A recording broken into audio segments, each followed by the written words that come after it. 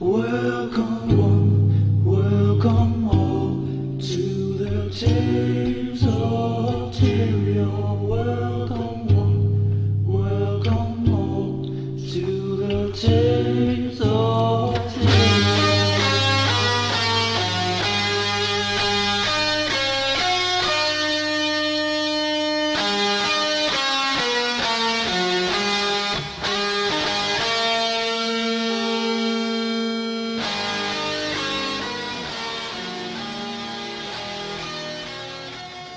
Welcome, ladies and gentlemen, this week on Tales of Tyria. We've got some good blog posts to talk about, as well as a few links and a whole big discussion on role-playing. Stay tuned, it's going to be great. And not in that way. Watching you.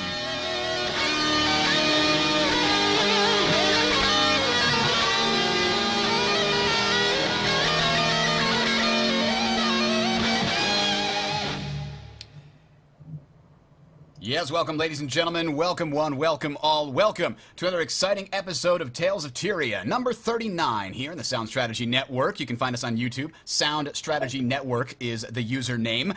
We've got a great show here today. Glad you got a hold of the program, however you may have found it. Tell a friend or two, won't you? We are almost live from well, I can't tell you where we are, but we're somewhere in Lion's Arch. That's all you need to know.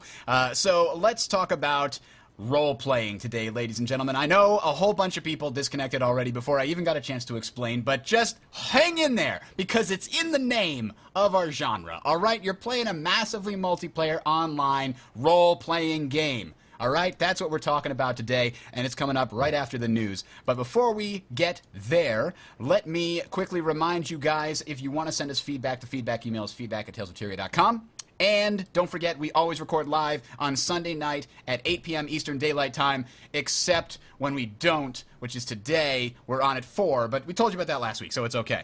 Also wanted to let everybody know that the the Team Legacy community events continue, and as we hinted at before, there's going to be yet another Team Fortress 2 week for the Team Legacy Guild Wars 2 community. So we invite everyone that watches Tales of Tyria, everyone from the Guild Wars 2 community, and everybody from the Team Legacy community to come and join us. This is going to get kicked off the night after the beta weekend number 3. So right after you get out of your Guild Wars 2 and you got nothing else to do, you can come join all your Guild Wars 2 friends in withdrawal playing Guild Wars 2, Team Fortress 2, unfortunately, a different sequel. And that's going to be right after Tales of Tyria on Monday, July 23rd. So definitely check that out. And that is a good point to point out. Again, for the beta weekend, we will move the show from Sunday to Monday so that we don't have to stop playing, as it were. So I guess with that... oh, by the way, there is a link to all the information about the Team Fortress... Wow, okay. Team Fortress 2 event in the show notes. Check them out. They're at talesoftyria.com, or if you're watching this on YouTube, you can find them in the description. All right, now that we've got that massive amount of ridiculous info dump out of hand, let me introduce myself. I am Bridger. I'm your host for today, and joining me, we have a number of people from the Guild Wars 2 role-playing community. And welcome. We have first Azendi. Welcome. Hi, I'm Zendi. I come from Sweden, but I currently live in Sheffield.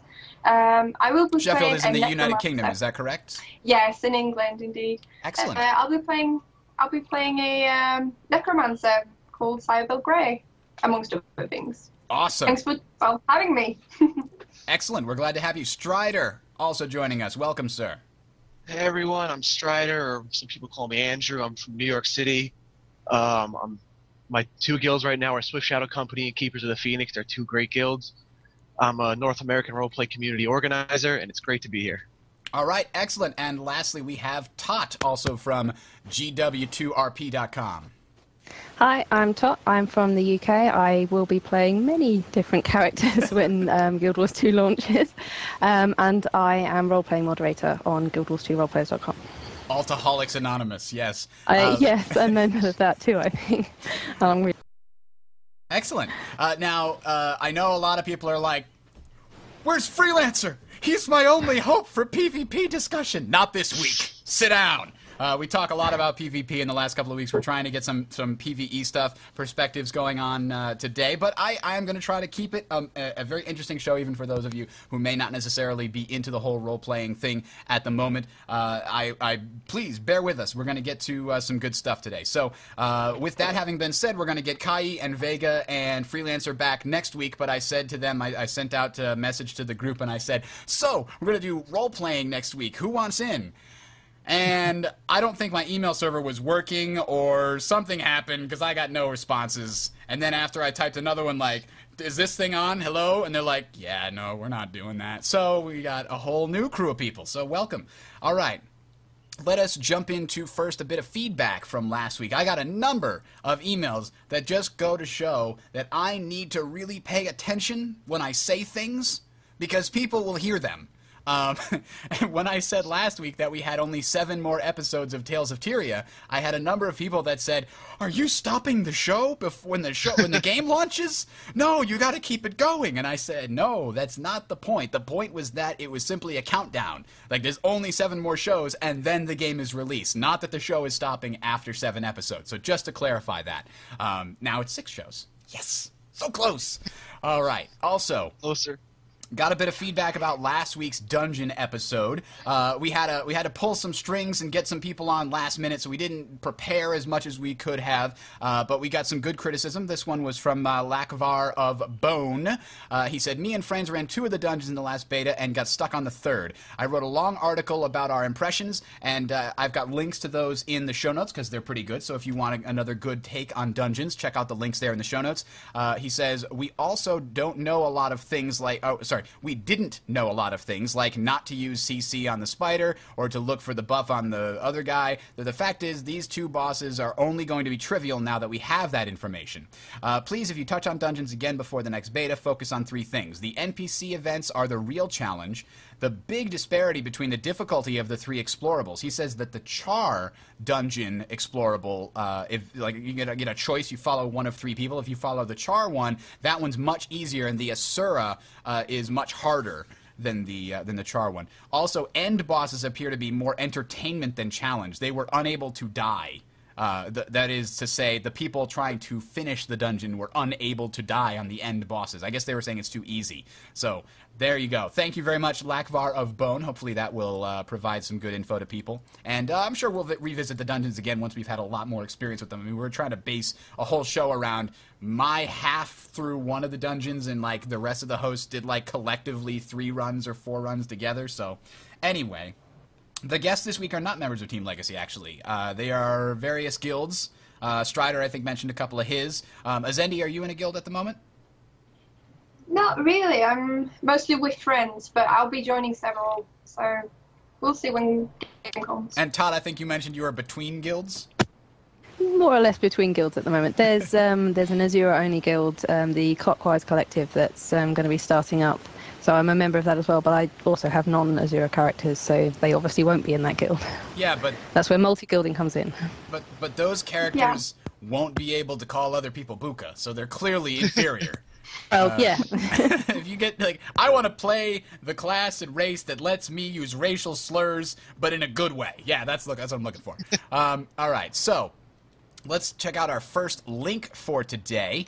This is on the Guild Wars 2 Codex. It's gw2codex.com. Now, this has a generator for, you know, like a skill calculator, like many of these other websites do, and it has builds that people have posted. This is another pretty good one, website for that. But this is a very cool high-res images of various locations. So if you click on here, it's basically a Google Maps thing that you can move around. Now, it doesn't zoom in with the mouse wheel, but you can click this to zoom in and look at it's like a super high res, and it has all the locations of the various, and even the names. Look at this, even got the names in the hearts and tells you what levels they are. Like somebody did a whole lot of work on this. Actually, oh, they missed one. They missed one. Found it. Uh-oh, someone's in trouble. I get a prize, I guess. I don't know. So anyway, they have all the different areas that were in the beta weekend. We have these 3 here, and then we got these here. Because this was the Fields one, Garrett and Fields, that they added in beta weekend number 2. So all this seems to be from beta weekend number 2. So, highly recommend you guys check that out. Now, Here's one we can talk about a little bit. The golden rules of Guild Wars 2. This is a blog post recently, and this one struck me, actually much like the last one in some ways, as a bit more PR than real down-to-earth, like, this is how we're designing the game. Like, there's a lot of really great game design articles that have appeared on the blog. The last two felt way more PR than those ones did in the past. I don't know. Am I out of line, Strider? What do you think? I think that this new blog, with the announcement of the release date that came last week, I think they wanted to kind of fill the void because there's not going to be that much more information coming out. They wanted to give us something that would kind of settle us, but they wanted to do that in a way that shows that ANET is obviously a company that cares about their fans and the players, and they wanted to really enforce that. Azendi, what did you think? Is this... I think you have something about Strider, but I think also it's to, we have a release date. They want new people to the game as well, so it's kind of, I think, explaining a bit on how the game is and reinforcing these kind of different, milestones that are, being set out. So I think it's for new players as well, for people to get interested. Now, if it were any other studio, and I read this article, except maybe Valve, like there's very few other studios that I might make the exception for, but for most game studios, if I read this, I'd be like, okay, that is probably a load of garbage, and that's probably just all PR, and if any of it is true, it's probably in a small way. But, I mean, Tot, is this something, do you think ArenaNet really took all of these to heart? Maybe not, this is very puffed up and fluffy, but is there a kernel of truth behind this in the ArenaNet studio? I think so, yeah. I mean, having played Guild Wars 1 and things in that game, sometimes things would take longer to be implemented. Fans would be asking for something and it wouldn't happen for a little while, and then it did. And they are a company, the last release for that game was in 2007, and they're still updating the game. For Guild Wars, first one, you've still got content coming out. They've added areas every year. They do events for it. They're a company that really do respect their fans, and they want their fans to think well of them. So I think absolutely this is certainly behind one of the ways they produce the game. These are how they do it. Excellent. Yeah, I mean, so if anybody hasn't checked it out, it's basically a list of key sort of elements to design. Like when they're designing something, these are the things they always try to check. Like, okay, is it creating a consistent world that feels living and breathing? Is it help our cooperation goal? Does it help our goal of playing the game instead of the user interface? I mean, these are things that they have talked about in the past, and I think it's clear if you played Guild Wars 2 that all of these things are real. Like, if you look at the cities, they go to great lengths to the levels of detail to make them feel alive. Cooperation, we already have seen all of the ways mechanically that they have changed the way that the game is in order to make cooperation work, etc. So I don't feel like there's anything in here that's really like BS, this is just to pump up the fanboy's ego kind of a thing. But am I wrong? Is there anybody that disagrees? It feels puffy, but at the same time, I can't deny that any of it's true. Well, I also want to point out that, I mean, I do agree with you, but I also want to take it one step further and say that for anyone who's been in the beta and has been on the beta forums, ANET really does listen to the feedback that is provided to them, within reason, of course. But when people... Someone says... You can go. Sorry, someone said in the chat that the third event is going to be the selling point, and I think that's absolutely true. I mean, we have a release, people are going to catch on to this now. It's it's a new bandwagon. So yeah, I think it's for new prospective players, absolutely. Excellent, excellent. I mean, as you point out about the forum thing, look how many responses. What was there? I think I calculated like 600 or 700 responses after the first beta weekend by ArenaNet staff. I mean, now that's divided up around 20 or 40 people. I don't know exactly how many different people they had posting there, but that's still a massive amount of feedback to the fans. Many of those could have just gone they could have read it, understood it, and ignored it because it wasn't actually an issue, but instead they respond and say, here's why I don't agree with you, and this is why it's going to stay the way it is, or here's why I agree with you, but we're going to change it this way, or something like that. It was just an amazing, yeah, okay, enough. It's true, but I mean, they had an Ask Me Anything on Reddit as well, so I think they're very, very keen on keeping, contact with players, and they pop out into game and they respond and they talk and they, they're very, very a talkative company. So that goes back to yeah. the MMO manifesto that they released I think that was a year ago, and when Ree said that they want the player to feel like a part of the game, and I think that can be taken many ways, and one of the ways that they can take that is by listening to the feedback that they get and taking it to heart, taking everything to heart, whether or not they agree or disagree with it. Whether, like I said, it's the fact that they listen that matters.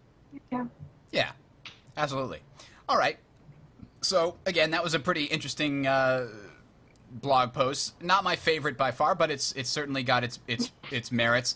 And this next link is a video I found on YouTube from our friend here, Guild Source. I hadn't heard about them before, but I'm going to pay attention more because this is an awesome video. And we're going to take a look at this right now. Here we go. Let me switch over to it. You can finally see it. Look, there it there's is. a building back there. And I kind of can see that it goes towards Kylo. So I'm like, oh, is it Kylo? But I've been to Kylo. And so he's in the mists right now on these test things where you're firing the trebuchets or whatever in the mist, and he is trying to find a way out of that. Like, he already climbed out and around the outside of the mist island, the training island, so he's already found his way out, and this is sort of a story that takes place over 8 minutes of how he's going to make it out and try to get somewhere else. And it's actually quite amazing, and there's a payoff at the end. So I highly recommend you guys check it out because it's very good narration. It's just a great fun video. So there's a link to that in the show notes. It's called Outlaw Isle, or a new continent is what they called it on YouTube here. But highly recommend you guys check that out. Very cool video. The last thing I wanted to talk about video-wise is that it looks to be that Wooden Potatoes, we've talked about a couple of times on the show, Guild Wars 1 Lore Master, has a new lore video. This one's about the characters of the story. So you may have seen a couple of videos so far. He did one about the map and one about the sort of Fall of Ascalon story, and both of those are amazing. This one's also amazing. And by the way, there's a bit on this screen here somewhere you might find a couple of Easter eggs. I mean, you got Johan Collinson, we've got Brian O'Michael, So Reesby, Sarah Me Jewell. And if you pay a little attention in the background, you might find a few hidden gems over here. I think I did see a Norden Holbrack that was a play on Colin's name. Oh, yeah? Yeah, I think it was that Johan Collinson. It was something like that. So the artist for this video actually emailed me to point out that there's a couple of hidden Tales of Tyria related Easter eggs in there. So I highly, highly recommend you guys check out these videos because it's so well narrated. It's so entertaining, just engaging and gripping. It's not like somebody reading from a textbook. Like, whoever does the writing for this, I don't know if it's Wooden Potatoes himself or not, but it's fantastic. Huge props out to them. And the last thing I wanted to point out is for people that may or may not know, the Guild Wars 2 soundtrack is officially on sale. Are you guys buying this? Signed by Jeremy Sewell. Wow. Didn't that come with the collector's edition, or is that... Yeah, there's a best of with the collector's edition. A best of, yeah. I'm not sure if that's the same thing. I don't think it's the same thing. This is a 4-disc collection. So this is all of the music, including unreleased music that we haven't seen yet. Or heard. And I'll get my credit card. It's $30 for the 4-disc collection, and I guess while supplies last, they have a limited time offer of being signed by Jeremy Sewell himself. I am actually thinking about. I don't know. I don't usually get soundtracks, but I might get this. I'm probably going to get that right after the show. The link is in the show notes, so if you guys want to check that out, it's at talesoftyria.com, or if you're watching this on YouTube, it's right there in the description. There's a show notes link. All right, so I guess that brings us to the dreaded conversation that everybody's been trying to... No, Tales of Tyria, don't go there. It's a dark place. But don't worry. Fear not. We will not be going down the realm of erotic roleplay. That is not what we're here for. That is decidedly incorrect. That's not how you play Guild Wars 2. That's not the way it's meant to be played. So... what we are going to talk about is role-playing, as in getting immersed in the storyline and trying to consider as a different person than yourself. And a lot of people like doing this, and it's called acting. And there's a lot of actors in the world who make a career out of pretending to be a different character and thinking like that character and trying to really put themselves in that character's shoes and get rid of their own memories and their own biases and take on a new set of biases and memories and make choices that are different than ones they might make in the same situation. Now, there's also a sort of cadre of amateur actors that go to things like improv classes and improv groups, and there's also other groups that do community theater. So there's a lot of people that do this kind of thing in the real world and are not shunned for it. I just want to point that out right at the beginning.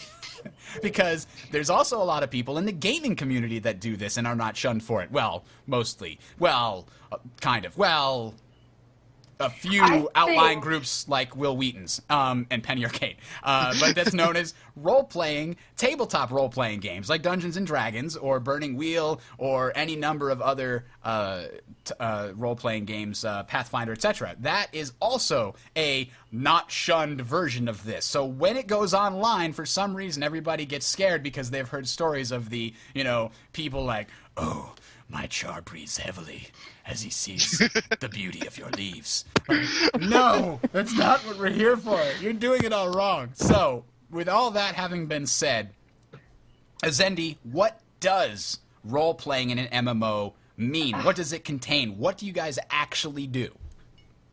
Well, I know that you compare it to acting, but I personally would say a bit more about creative writing. And I know that a lot of the people in the community are very much into, creative writing, becoming authors themselves. And I think that there's a lot into that as well, because, some people just enjoy writing, and this is a good way of doing it. And you create stories. I think it's people who enjoy stories and who enjoy writing. You know what? That's a very good point. It's less the acting side and more of the story side, which is why I jumped to improv, because improv is all about creativity right there. But yeah, so Strider, is that what your interest in it is? Is it a lot of the writing concept? Yeah, pretty much. My interest, like Zendi said, is in the storytelling part, but what I like about role-playing is that it's more of an interactive storytelling type of thing, where you and someone else or a group of people, you collaborate with these characters that you have in your head, and you put them together, and through that you put together the storyline that's based in this world, which in this case is Tyria. And that's why I jumped to the tabletop RPG, because that's collaborative storytelling. Yes, it's like, so exactly. In the MMO is like an extension of that, because as we all know, MMOs extend from Dungeons & Dragons tabletop role-playing games, right? So, Tot, I know that you're one of the writers at the GW2RP.com, is that right? Yeah, I was writing before I was role-playing, and role-playing to me is very much a form of collaborative writing. I mean, I've done collaborative writing projects in the past where, you sit together and you discuss where the story's going next and what's going to be happening, and that's very much like role-playing. You have your characters, you know what your characters would do, you don't know what the other person's characters would do, so that's where you're working together and you get a story that perhaps you didn't expect, because when you're writing on your own, you know what's going to happen. When you're role-playing with other people, they could do anything, and you've got to react to that at that time. So it's very much this interactive, sort of ongoing live story. Absolutely, and that sort of real-time nature of it, again, sort of brings me back to the acting, and then you have to be able to put yourself in your character's shoes and get into their mindset and be able to react consistently, I guess is the best word, right away. So now, so that sort of explains some of the reasoning behind why a lot of people role-play. Either they come at it from the writing or the storytelling aspect, or they enjoy the whole process of acting in some sense, or improv in some sense. Now, this is sort of an old tradition. I mean, this goes back through a number of MMOs, probably back to EverQuest, I would assume. What's the first situation that you guys have ever been role-playing in an MMO? Start with Azendi. In an MMO, I have to say it's World of Warcraft, but I was role-playing long before I started role-playing in MMOs. But yeah, World of Warcraft probably. But I mean, roleplay, we have forum roleplay where it's basically, you just write, it's like Gemma says, it's a collaborative story. So yeah. Okay, so Strider, what was your first interaction with role-playing? Was it also in World of Warcraft? In the brief time that I played World of Warcraft, yes, it was there. But the main games that I role-played in were Guild Wars 1 and Lord of the Rings Online. Now, those are two games that really have a fantastic sort of story and lore behind them. Obviously, I mean, you got Lord of the Rings with this, which is, you know, Tolkien, the master world builder, had an entire textbook called the Silmarillion to draw from if you want to do lore and role-playing in that. I did way back then, I did read that. No, it was. I tried to fight my way through it, and I couldn't make it all the way. I just skipped to the end where they started talking about things that were. It was like right before the Third Age. Like they talked about Aragorn's sort of younger life and when he interacted with like the grandparents of all the people that he interacts with in the actual story. Anyway, we're getting off topic. This is not Tales of the Rings Online. So let's jump back here. Now, I say that to sort of contrast it with Guild Wars, which is entirely a made-up property in a game world. It's not something that's all written out as a book form, which books are easy to sort of tell a story in because they're a story. But so how did Guild Wars become a good enough lore environment? Did it stand out from the crowd of other games for you, Strider? When I originally went into Guild Wars, I didn't have any intention of role-playing in it because back then I was still a bit of a novice at role-playing. I had been role-playing through tabletops, but it is a bit different when you get into the MMO environment. But what really got me hooked, like what you said, was the lore, because there is so much rich lore and rich story that people like Rhys Sosby, like people that there's so much lore that they have put into it, so much work that they have put into their writing and into building this game world. It's a living, breathing world that it just allows you to immerse yourself in itself. Absolutely. So, Todd, what was your first MMO? Is it also World of Warcraft or Guild Wars, or does it go further back? For me, actually, technically, although I did roleplay for about 5 minutes in World of Warcraft, I'm much newer to roleplaying in an MMO environment. Guild Wars 2 will be my first sort of major time roleplaying. As I say, I come from more of a writing stories and a collaborative stories background to it, so I fitted in with the role-playing community, and it's a very welcoming community to new people. But so I've done some role-playing in betas and in the forums, but this is kind of where my role-playing journey begins as well. So excellent. So now there are sort of different levels of role-playing. I mean, some people, I assume, in the community like to take it further than others. I mean, certainly within the community that I'm in sort of a live-action role-playing game called The Realms here in the northeast part of the United States, which is, if you've got a spectrum of LARPs, and you're talking about ones that are be like, you can't have cell phones, you can't leave, you have to constantly be in character 100% of the time, and the ones that are like, meh, we want to hit each other with swords. Like mine is way over on the we want to hit ourselves with swords thing. So there's that spectrum within, for example, the LARP community, which is a lot of role-playing in it's just live action instead. Now, I assume that translates into sort of the MMO community as well. Are there people that want to be more immersed, I guess you could say? Anybody? Absolutely. I mean, a lot of us, contrary to popular belief, are actually hardcore role players and raiders. I've raided so much in World of Warcraft before I started role playing. And then there are some people who just don't leave in character. They're quite rare, I'd say. But I think there's definitely a degree. Okay, excellent. So has there ever been like an issue within the community where, you know, some people are like, they're not staying in character long enough, and it's just been like a schism where like some people want to be more hardcore about role playing than others, or is this sort of more, I guess, welcoming and live and let live community? I'm just curious because I haven't been involved in it. Well, our community is live and let live. We don't chastise people for role playing how they want, believing what they want. But when it comes to the actual, you mentioned the spectrum. In MMO terms, we have light, medium, and heavy role play. Mm-hmm. And light role play is, an example would be just someone who gets in character just to walk into a tavern and do some interaction with another character in a tavern. And the moment they leave, they go out and they go into the mist and kill 50 guys or whatever. Medium role play is like someone who would be in character in the tavern, then go out of the tavern and run around in the game world, doing PvE events and quests and stuff like that. And then heavy roleplay is someone who is in character 24/7 from right when they log in. Everything that they do is in character, what their character would do. Gotcha. Now, Strider, is it a requirement to roleplay that you speak in Old English? Yes, thusly he went to thy father's farm and slew many dragons. Thine. In our community, which just crested 1,600 people, I think I have only encountered one person who does that. Okay. So that's sort of a not bad required. stereotype then. We don't do that in Guild Wars 2 role players, no. Okay, and that's kind of nice to hear from me because I'm not very good at it. If you can't tell. No. I can't either. I have no idea. I don't think there's many people that could do that all the time. It does sound so ridiculous, right? Why do you put E's at the end of things? Ye oldie shoppy. I don't know. Who knows? Well, All right. those E's at the ends weren't even pronounced at the time, so. Oh, well, that's probably why they got rid of them then. Why do we need an E at the end of old? We never say it. Then I'm going to stop writing it. You know what? We've only got so much ink. It hurts. I don't have many feathers left for my ink. So, all right. So, let's talk about specifically Guild Wars 2.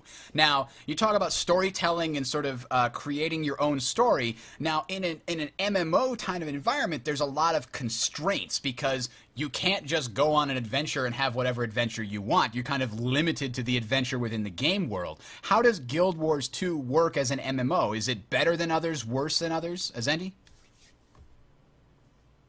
Yeah. No, I think common for the role-playing community is that we kind of disregard these personal stories. We make our own personal stories. And as long as you conform to the law and you don't really have to take the game world into account aside from, the common conflicts, the dragons, the centaurs. But you don't actually have to conform to personal stories. You can make your own and you tell your tale via roleplay. Okay, so you sort of the story of your character is the story of the things that you physically do in the game, not necessarily the things that the game throws at you. It kind of reminds me of Left 4 Dead 2 or Left 4 Dead 1, because the story of that game was not okay, so they started here, and then they went there, and then they went there, and they said this to each other, and then they went to the top of the hospital and tried to get away. The story is different every time, because it's the story of literally what happens to your characters.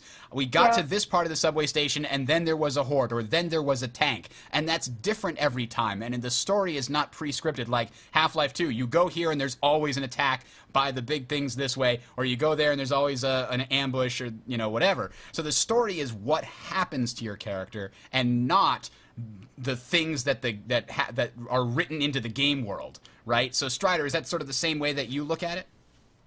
The way I look at it is more or less a combination of both of them. I don't include the choices that you get at character creation. I don't include those in my character. Too limiting, or I feel like it's too limiting in a sense, but it's just not my style. I guess would be the easiest way to describe it. I prefer to have control over my character's history 100%. Yeah, because you're not allowed to make an evil, mofo in Guild Wars 2. Every character you make has to be a triumphant hero of good and righteousness. If it's not close to Superman, then you can't do it. You can make a necromancer that raises the dead of their enemies to fight for them, but they can't be evil. They can't do bad things. That is the limits of the character creation, but on the Guild Wars 2 role players forums in the biography sections, there are quite a number of people who do play Nightmare Court Sylvari or things like that. And that isn't frowned upon in the community because we believe that everyone has the right to play who they want as long as it conforms to the lore of Guild Wars 2. Okay. Now, going into the actual game world, I embrace the dynamic event system as a catalyst for roleplay, because instead of having to sit down and say, okay, I need to come up with a conflict for all of us to go through now, the game does it for me. If we're running around and we see a group of bandits is attacking this village, we'll just roleplay through that and see what happens. Mm-hmm. Absolutely. So, is there anything else, Tot, that besides, let's say, the dynamic event system, which is all obviously really key and useful to the role-playing community, is there anything else that Guild Wars 2 does mechanically that sort of aids friendly game to the Guild Wars role-playing community?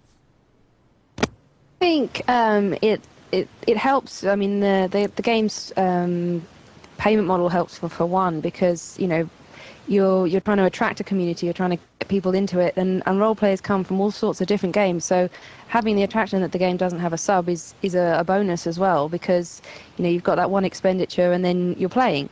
But then also you've got the fact that the classes are not.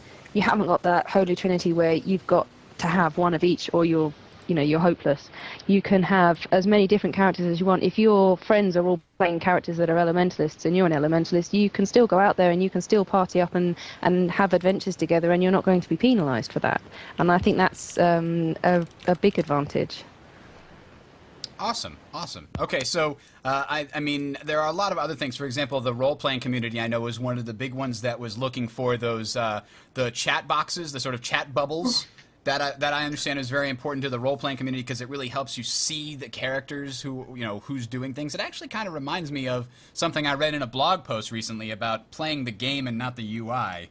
So that's kind of awesome, I have to say. No, I have to say that I must have been the only role player who is kind of against chat bubbles, because I think it looks very cluttered.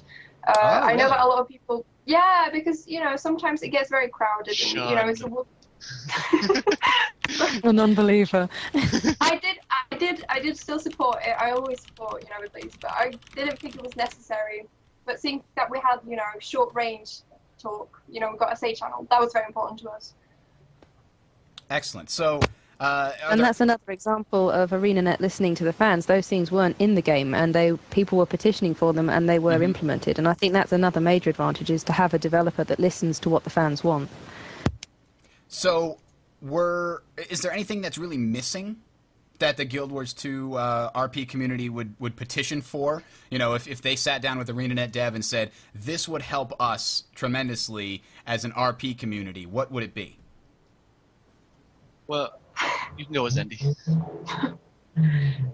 Role-playing tag on the name of the server. I know that's not going to happen ever, but it's something that would help us concentrate the community tremendously. But that's just like a dream.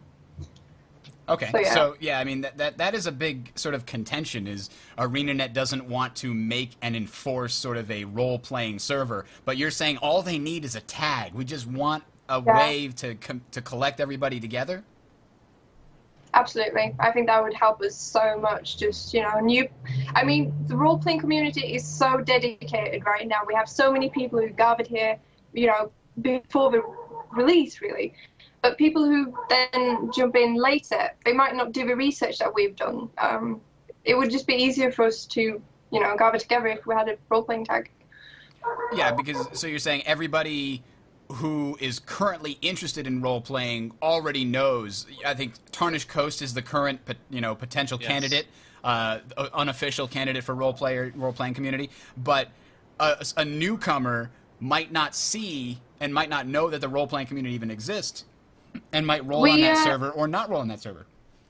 We currently have 2 role-playing servers, and that's Petrified Forest for the EU community, the EU and side, then Tarnished Coast. Yeah, exactly, and then Tarnished Coast for the North American. But I'm thinking that we probably will need more soon, because we're 1,600 members, and probably more out there that don't even know of our existence. So. It might be. Yeah, there's got to be like 7,000 or 10,000 per server, I have to imagine. I think I remember World of Warcraft had numbers around that size, if I'm not mistaken. So I'm pretty sure that you could probably fit the entire community right now on a server. Now, if you happen to roll on the server with a whole bunch of other communities of various sizes, then you might have a problem. So it's certainly something to consider thinking about. And I agree that it would be nice to have that tag there. Because it is a sizable niche in the community, but there are other aspects that some people would ask for, like name consistency checkers and people moderating and making sure that people aren't breaking other people's immersion. I believe that's been done in other games like World of Warcraft and things like that. Is that something that actually helps the community, do you think? Strider? I don't. Or sorry, go ahead, Zendi. Go ahead. I think she muted herself. I can't hear you. Now it looks like it's You muted. muted yourself. Whoops. No, I don't think that works at all. I think it's pointless. We just need a tag. Sorry, Strider, go have a word. Go ahead. Well, I am sorry to disagree with you, Zendi, but I do not feel that roleplay tags would. I feel that they would bring more problems to the greater game, rather than the good they would bring to just our community. Because I'm looking firstly from the world versus world PvP standpoint.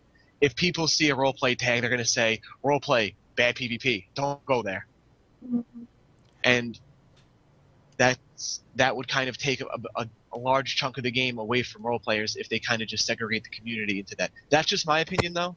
Now wait a minute, Not wait true. a minute, wait a minute. We can wait a do minute. PvP. I was just gonna say, are you saying that role players can PvP? Because I have heard different. I am saying that we it is. PvP. I am saying that it is a stereotype, but it is not a true stereotype because Maybe- I love PvP. Maybe Gemma can promote her little idea. We actually have a dubstep, you know. Yeah, on the role players website at the moment, we have 2 alliances forming for World versus World. There's one for the North American server and one for the EU server, where we're getting organised now, and we're going to try and sort of tie the role-playing community together so that when we go into World versus World, we can communicate with each other, we can coordinate, and we're people that are used to organising events for role-playing, so we can organise events for fighting other players as well. So That's true. Now, I have to ask, because World versus World, we haven't ever really acknowledged this on the show. It makes no sense. Like, why are these 3 factions fighting each other? What are they doing? Like, we know it takes place in the mists, and that kind of explains away the fact that you have to even explain this, because it's happening in, like, a dreamland kind of a thing. I think they kind of explained at one point they're reenacting old battles or something, and that's how they're sort of rebooting it every 2 weeks. Is that a way that you're going to play it in a consistent manner, or are you just going to accept sort of the Deus Ex Machina, like, okay, we accept the fact that we're here fighting, now we're going to roleplay based on that premise? I think I remember somewhere, I don't remember if this is true or not, but I remember being informed that ArenaNet claimed that the Mist was, in terms of world PvP, was alternate realities connected by the Mist, and you're fighting against another alternate reality of Tyria or something like that's that. deep. a multiverse, I think, yeah. Yeah, and going into like the whole multiverse of Tyria thing. Now, don't quote me on that. I'm not sure if that's true. I kind of remember something like that. The multiverse of Tyria. Each server is like its own universe, man. And like they're connected with strings through the multiverse, man. Like totally. That's awesome. I didn't even think of that. I can't believe they're bringing particle physics into this. Quantum theory. Oh man. ArenaNet's thought of everything. That never hit me until It's now. worth bearing in mind, not everyone's going to be in character for this. I mean, we are a community, No. and although we do roleplay a lot, we don't roleplay all the time. Not all of us do. So some people are going to be, possibly fighting in character. Some people are going to be fighting out of character. But it's something that, just because we roleplay sometimes doesn't mean we're always roleplaying. We have other interests as well. People play other games that aren't about roleplaying. So it's, we're not one-trick ponies. All right, so I understand that there's actually a couple of role-play PvP guilds as well that are out there that are trying to use sort of military terminology. I mean, imagine, I was just trying to imagine, like, when we were talking about the scale of role-playing from, like, sort of only a little bit to, like, super hardcore. Like, if Team Legacy took how hardcore we take World versus World as a game and a competition and took it to the role-playing extreme, that would be really weird. Like, I could just imagine how hardcore we are as PvPers, and then you take, like, we go on a raid on, like, the Galadin Fields or something, and it's like, everybody's in character going, look out, there's centaurs at the peak, summon the next brigade! And it's like, it would be so fun, though. Oh, man. I would enjoy that. I don't think you really have time to write and PvP at the same time. I think that's where the issue is. I mean, we're writers. We have to, write emotes and stuff. PvP, at least I regard it as something completely different. I do want to quote someone here, and this is a quote from Shadowed Sin. He made a good point that it's less of a pain to roleplay the aftermath of the battle rather than role playing in the middle of the battle Yeah. itself. Then things can get to be a real pain in the posterior. Yes. But if you just, you know, we have finished the battle, now we're going to role play our battle and role play us running over there. Oh, okay. So It's- after the battle, you have to sit there and mourn all your dead. You have to That's take it, him. yes. He was so young. Oh, wait, he's back. Okay. Hi, Johnny. Sorry, it took me a while to run back from the point. Well, we'll probably be role-playing the great victory that we've been having course. over our Oh, enemies. And of course, Great that's victory. when you actually get to use the beer that you buy, you know, from the people in the cities. You can buy like the alcoholic beverages, and you can be like, yes, right after a victory. I think I might do that anyway, just for fun, because it sounds Now- fun. I did have an experience in the second beta weekend event where we were in World versus World and we were defending a key from a siege, and we had people in front of the gate fighting, but then we had, I think it was 2 or 3 people sitting on the walls trying to role play directing orders, and it actually worked out fairly well Oh, because kudos. like they were calling out like, you know, they're flanking from the right, and then you'd see like a chunk of people would just rush over there and defend them. It was That's really cool. interesting. Well, yeah, absolutely. I think, Gemma, we were pitched against Reddit, actually, and we suffered a major loss, I dare say, but we did hold our own, and, you know, the entire map was just fully red, I think it was, and we decided to reclaim our lands, and we actually did take the keep. We were very happy about that. So we can hold our own sometimes. Yeah, Petrified Forest held it for an hour or two, I think, against Reddit. So, you know, That's a victory in and of itself. Those damn goon swarm. Oh, they're going to be mad at me for saying that. Just wait till 4chan comes and replaces Reddit in that battle. Oh, sure. Oh, yeah.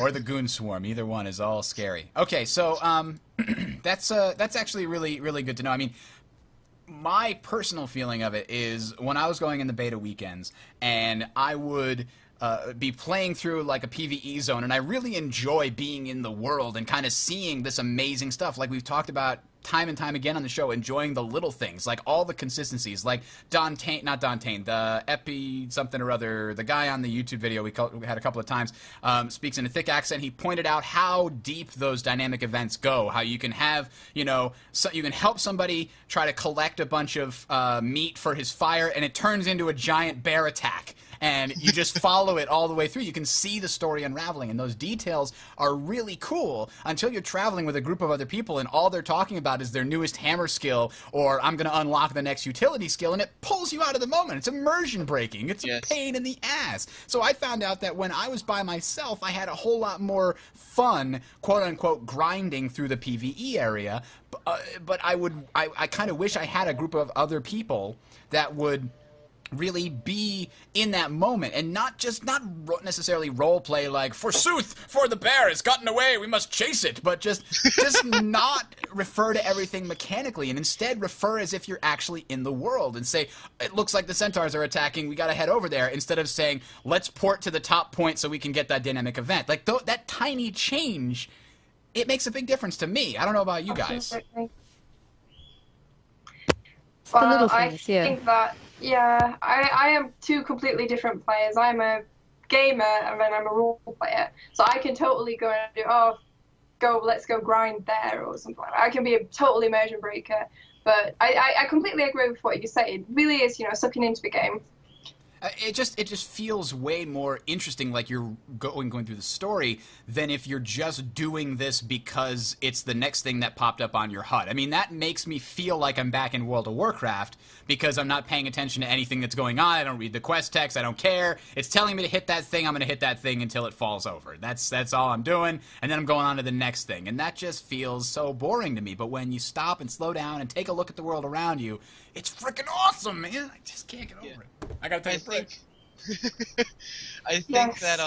that kind of trails into a little bit of, I do believe that in everyone there is at least a little bit of a light role player, and whenever someone is craving that moment of being immersed in it, of actually experiencing it without any distractions about what hammer skill you just used or who you just blew up with a fireball, you can take advantage of the guesting system that Guild Wars 2 has and guest over for a little bit onto the role-playing server if you know someone who is a light role player or who would be willing to, you know, role play with you on your level, and just enjoy it for a little bit and then go back. Okay, so that actually brings me to the last point I wanted to talk about, is how do you get involved with the current Guild Wars 2 role-playing scene? Because as far as I can tell, your sort of website, your organization is the primary place that role players go to for both EU and the North America. How do people get involved? Just register. That's as simple as it is. Just join the forums? Just sign Join up? up. And try to talk to people. Yeah, try to talk to people. Build connections. Ask for help. Ask questions.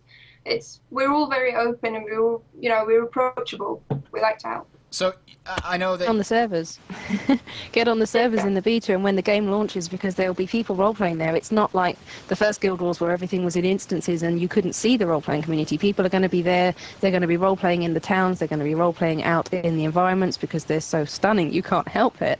And it's not just going to be tavern role-playing, sitting around making jokes. It's people are going to be out having adventures in the world. And if you see someone in character, or if you feel like being in character for a while, go to the Petrified Forest or the Tarnished Coast and find someone else that's walking. That's usually a good sign if they're walking. Oh, instead of running? Yeah, well, running all we're the hoping... time breaks my immersion. Yeah. Well, we That really want a walk toggle rather that than is just one of a the key main that you things can that we bind. Oh yes. Because at the moment you can manually bind a key to walk, but you have to keep holding it down, which kind of makes typing hard. So the next campaign that we have is to get the walk toggle. But yeah, walking is usually a good sign that someone's in character. Yes. Absolutely. Okay, and so there are, I guess, events that you're planning to run. Like when the game goes live, what's something that your community is going to organize? Like, what are the different kinds of things that people can participate in? Strider? Well, Janto is organizing this big launch event. It's going to be a combination of a writing contest in character, first-person writing narratives, third-person story writing, and then we're going to follow that up with most likely an in-game event. About a week or two after launch, we're going to have a huge celebration in one of the main cities, probably Divinity's Reach or Lion's Arc, and it's going to be open to all members of the community, not just the North American side. So we're trying to put forth events that have multiple ways that people can get involved. Sorry. And we're going to have writing contests, and we're actually going to have prizes like someone has offered to make hand sculptures of your character for you. Oh, wow. Yes. For like the winner of the contest, basically? For the winner, yes. So are these writing contests, are they backstory, like create a character and write a backstory for it? It can be anything you want as long as it's within Guild Wars 2. Ah, okay. So you have to write a story that takes place within the Guild Wars 2 timeline, essentially? Yes, essentially, yes. Oh, that's really cool.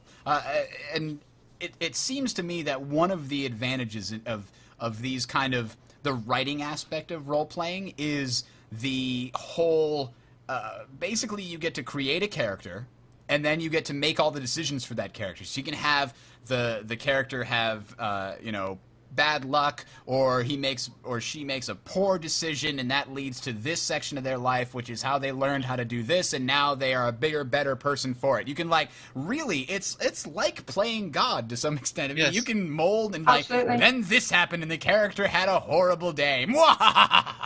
Yes, the one of the main appeals of many to role playing is the fact that you get to create this unique product that you can call your own, and you can take a step back from once in a while and say, I am proud of the work in progress that I have put into this character because it is my own unique product. Mm-hmm. Absolutely. I mean, I really miss the tabletop role-playing sessions that we had because as anybody that's played a lot of good tabletop role-playing can tell you, there are so many amazing stories that come out of that have nothing to do with the adventure that the GM set out to run. And that's the kind of exploration and sort of engagement in a story that's just happening organically that ArenaNet has tried to cultivate already in Guild Wars 2 that you can take further with sort of a role-playing atmosphere. So I'm really looking forward to doing something like that. And I might even make a show where we take a group of role players and we just role play these specific characters, just the story of those characters as they level up from 1 to 80, and maybe we'll post that on as an ongoing episodic content on YouTube if we can find the right role players to make it awesome. So that's something that's sort of in the background of my mind here, because I can do all of the voices, but I need more than just me. There was some demand in the chat box for you doing your Char voice again. Can you tease them? Ridlock Brimstone is not the only one who can lead many Char.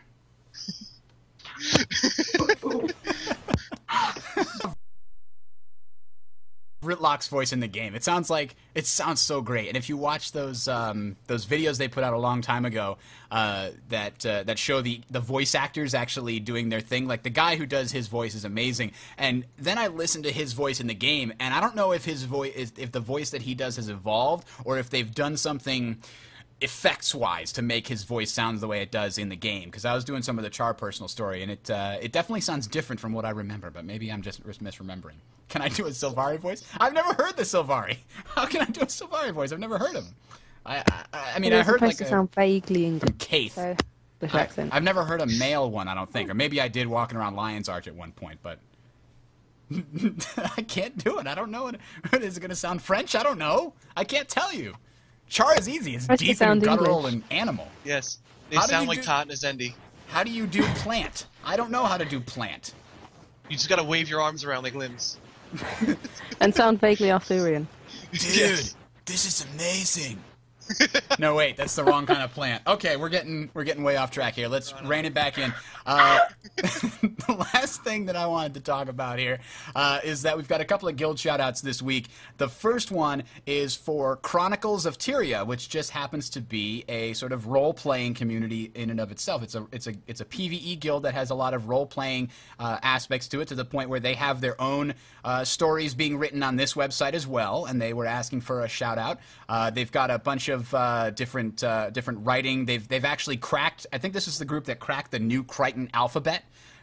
They sort of, I think they've been working on somebody actually, I don't know if it was this group or another one, cracked the Asura alphabet as well, kind of, as well as the dwarf, if I'm not mistaken. Like, there's a bunch of people that are like, oh, this is a code, let's figure it out. So, this is a really cool website. It's got a lot of interesting, you've got character descriptions, stories, and things like that. So, if you're looking for sort of a PvE RP community / guild, the Chronicles of Tyria looks like a good one. Now, there's also the Chronicles of Tyria podcast, which is cotpodcast.com. And, sorry, the Chronicles of Tyria is chroniclesoftyria.com. And the cotpodcast.com, they're on episode 3, and they're going over a lot of the lore of the various characters, of the various races. And I'm going to be on the next episode, which is going to be recorded tomorrow, actually. Tomorrow's the 9th, right? So, I don't think they're recording it live, but it'll be up the week at whenever they put the next episode up. It's going to be episode number 4. So if you guys want to check that out, if it's up by next week's show, I'll put a link in the show notes for you guys. It sounds like it's going to be a good time. So that is the Chronicles of Tyria, guys. Now we've also got another one here, the Eventide Concordat. That's a bit of a mouthful there, but what you have here is a more traditional sort of guild, which is a role-playing, actually, did I say PvP guild? Yes, a PvP role-playing guild. This is one of the ones that you guys were talking about. And though some of the members like structured PvP, they're still going to be doing a lot of world versus world, sort of in character, out of character. Oh, that's a cool image. I didn't see that before. So so if you're looking for a guild that's sort of going to do the more PvP aspects of role playing, this looks like a good one. So I'm going to give a quick shout out to both of these guys, Chronicles of Tyria and Eventide Concordant, and you can get links to those in the show notes. www.talesoftyria.com. This is episode number 39. And with that, I guess we're going to close out the show here. Any final comments about role playing? Anything that we didn't cover that you think that we missed, Azendi? No, not really. Just give it a go. Try it out. It might be fun. Strider. While we were on the note of role-playing and PvP, I wanted to mention one of the community initiatives that is called the Alliance War Council within the roleplay community. Oh, that sounds cool. I want to be a part of that. It is a coalition of guilds that is going to pretty much steamroll into World versus World, representing the PvP, the role playing servers. And well, we look forward to the as an official delegate of the Ascension Alliance. We look forward to stomping on your graves. Anyway. Oh man, I'm really excited actually to see a lot of other sort of alliances showing up and to have the entire role-playing community sort of rally around a central flag for World versus World. That's really exciting because, you know, a lot of people were worried like, oh man, I don't want to get matched up against, you know, an RP server because then it's going to be dead in World versus World, but clearly that's not the case. Oh, no. On the forums for the Alliance War Council, there are like detailed schematics, maps, battle plans, everything you can. You don't mess with the hardcore RP community because when they go in, man. Yeah. Okay, so it takes the Hylix 7.2 minutes to make their run once we help them here, and then, so oh man, I can't wait. I gotta play it. This is just terrible for me. This is like the worst punishment I could have possibly inflicted on myself. Is why don't you host a weekly show about the game that you really, really want to play but can't play? That would be fantastic. You shot yourself in the foot. You shot yourself in the foot there. I did just a bit there. All right, Todd. Any final comments? I wanted to mention some of the EU side events. Obviously, we talked about the ones in the North American side, and that contest is throughout the entire community. But on the EU server, a couple of weeks after the game launches, we're going to be having a big event in Lion's Arch, a big festival, so with lots of stuff going on there. So, I mean, check out the Roleplayers website to find out sort of more details about that. But that's going to be sort of one of the big things after launch. But also, again, just, you know, join in. We're not people that sort of go, oh, I don't know you, I'm going to walk away. But that's not what role-playing is about. It's about interacting with people and welcoming people and saying, yeah, come join us. It's, you know, be your character for a bit and then go do something else, fine. That's you know, whatever you want to do. It is, it's a very inclusive thing, not an exclusive thing. Role-playing is all about meeting strangers. Meet a strange char I'd like to compliment the entire role-playing community, to be honest. It's a very dedicated place. I'm very happy to see what we've created so far, so good job, everyone. Excellent. So, GW2RP.com will get you there, but it's also GuildWars2Roleplayers.com, but GW2RP is easy to remember. There's also a link right there in the show notes for you guys. And I think with that, we are just about ready to head out for today. We actually ended the show on time. It is 5:01 right now. 1 hour and 1 minute. I cannot believe it. I'm going to bring you guys on every week. Those other ones talk too much. I'm just kidding. We'll have everybody, the normal crew, back on Vega, Freelancer, and Kai next week. And hell if I know what the hell we're going to talk about. We got one more week for Beta Weekend number 3. I'm going to have to think of something. Anyway, Bridger's signing off. Thank you. Have a good night. Thanks for coming, guys.